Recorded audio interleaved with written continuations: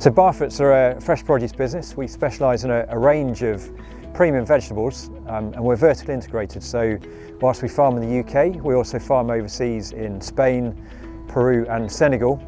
And then we pack and import and we supply our produce to a range of UK retailers. Barfoots' biggest challenge really is managing that supply chain as efficiently as possible. It's incredibly complex. We're dealing with a large number of countries, large number of suppliers, and maintaining efficiencies, optimising efficiencies and minimising waste is a big challenge for the future and sustainability of our business. Predictive modelling gives us the opportunity to really manage the continuity of our supply much more smoothly. Being able to forecast with as much anticipation as possible flushes in crop or shortages in crop allows us to react in advance to any fluctuations.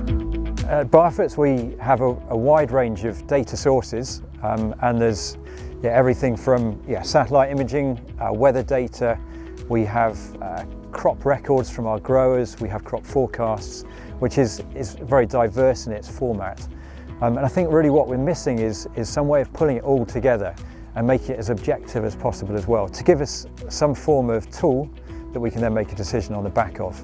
Working with Agrimetrics, we get access to their experience working with agri-food supply chains, but we also get their data expertise, and that experience coupled with the data handling capability is really what they bring different to anybody else. The project that Agrimetrics and Barfoots are working on together is really to tie in the vast amounts of data that Barfoots have at their disposal with a lot of the data that Agrimetrics have available to really try and use some crop growth modelling to improve on their yield and quality of their produce across their farming enterprise. Really, with Agrimetrics, what we're trying to do is, in the same way that a farmer can walk out and walk his crops in a range of different fields and look at continuity between those crops and quality, we're trying to do the same thing but on a much larger scale, on a global, international scale.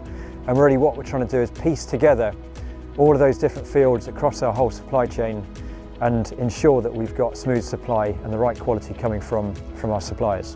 In 5 years' time, I would like to see us having produced some really strong predictive models using connected data to help answer some really challenging questions for industry.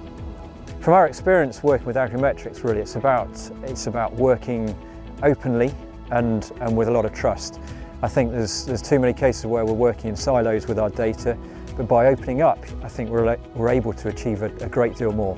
I think within industry at the moment there's a real fear of sharing data and working collaboratively, but the more data that we link together and if we work together, we can really achieve some incredible things for the agri-food supply chain.